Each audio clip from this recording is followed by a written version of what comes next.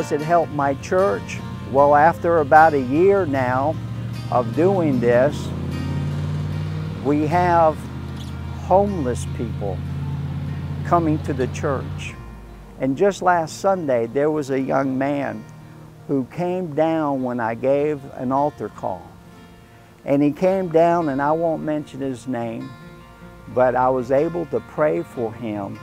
And he looked at me and he says, "Pastor, I am so ashamed." I said, "Why are you ashamed?" He says, "I'm not dressed right."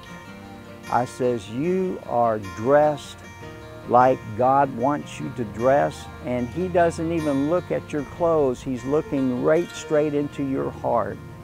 Do you know Jesus Christ as your Lord and Savior?" And he said, "Yes, I do, but I've been so far from Him." I said, "Welcome home, welcome home." He put a smile on his face. He wept a tear. His bottom lip quivered. And he said, "Thank you, Pastor. Can I ask you one more question?" And I said, "Yes."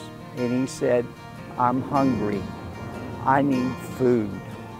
And I said, "The Lord's going to bless you today, because we're going to provide you food, warm socks, and a warm blanket."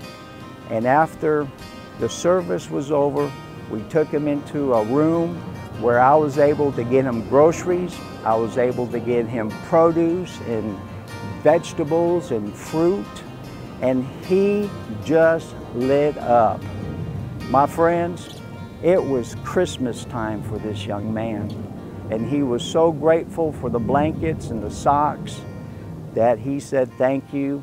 And not only that, but this young man was even in my Sunday school class. So I wouldn't have been able to touch this man if it wasn't for the church-to-church food pantry enabling me to have the tools to reach out to a world that's lost and need hope through Christ Jesus.